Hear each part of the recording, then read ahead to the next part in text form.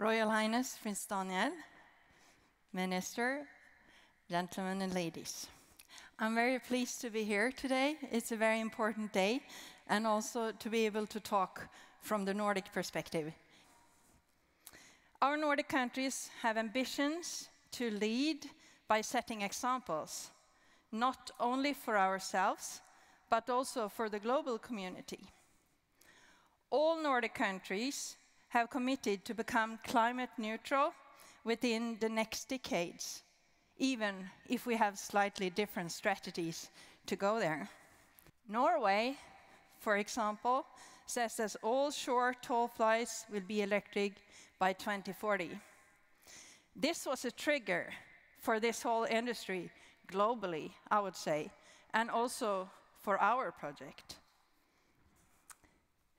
In Sweden, we say that all domestic flights will be fossil-free by 2030 and international flights by 2045.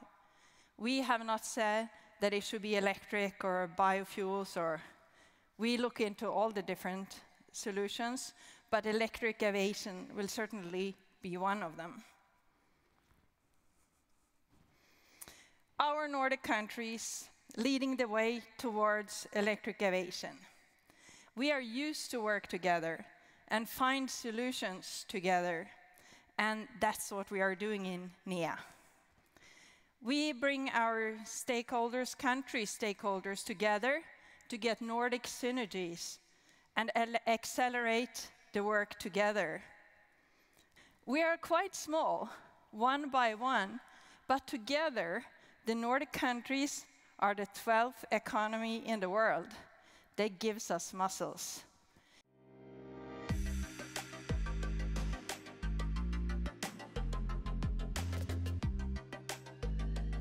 Icelandair is taking part in this project because it's part of the strategy of the company to be sustainable and be prepared for the future.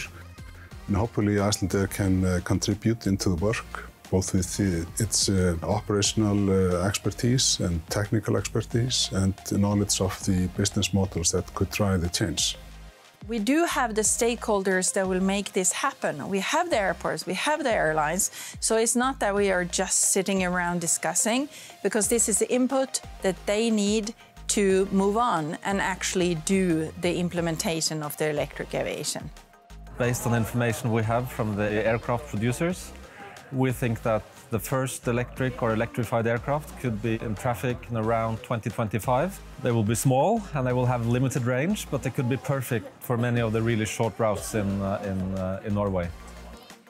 My expectations to the Nordic network for electric aviation is that we could perhaps be an interesting testing spot. There's a lot of talk about collaboration and cooperation in the aviation sector. So if we could contribute to that, that's definitely an interesting place to be. If we can show that this can be done in the Nordics, then that could be exported to other parts of the world, and maybe they can then do a leap, and they don't have maybe to take all the steps towards a more zero-carbon aviation.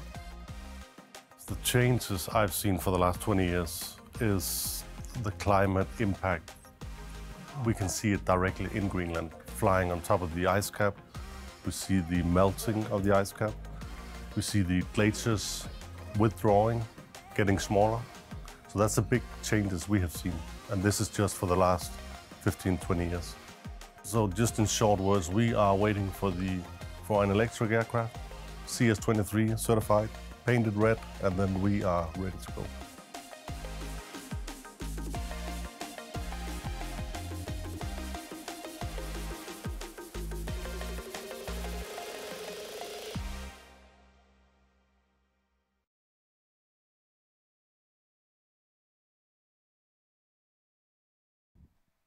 As you saw here in the movie, standardized electric air infrastructure in the Nordics is work package #1. It's a very important package for us. And before anyone says anything that is not a task for the Nordics, it's a global task, I would say, yes, I agree with you, but I think maybe it could be both. So I think I have to call a friend to see what they say, to get some help. Hello yesterday. How did you do when you standardized the telecom industry back in 1981? Okay, thank you. We do have an answer. Back in 1985, the Nordic countries were gathered, and we founded the standard, the Nordic standard for telecom, that then became the global standard, that then became 3G, 4G, 5G, and who knows what else it will be the ground for. So this phone is a reminder to us in the project about our ambition. A Nordic standard that can accelerate the work towards a global standard. The road forward for electric aviation has just started. We are about in the same place as NMT was in this picture. It's cool and a little bit mysterious. We don't really know what the future will hold for us or where it will lead. But today, mobile systems is part of everyday life all over the globe. It has been a huge importance for the countries that didn't have the infrastructure for landlines, since they could go directly to mobile networks. Heart SE19 is the third generation of electric aviation. It's thrilling to think about the fifth generation. Will it even look like planes that we know about today? Only 18% of the people of the world have flown up till today.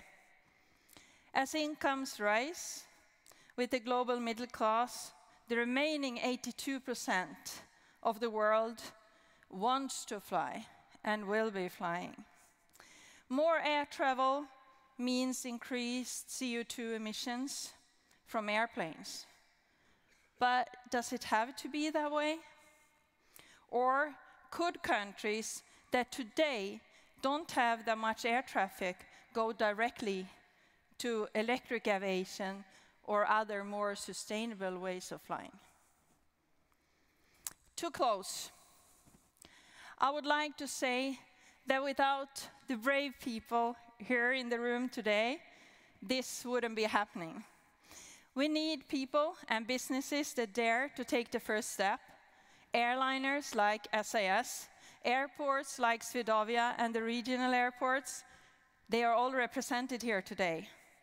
They are already planning for the future. And to fulfill their needs, we also need someone that are daring enough to build the plane, like Anders and Clara and the rest of the crew of Heart Aerospace.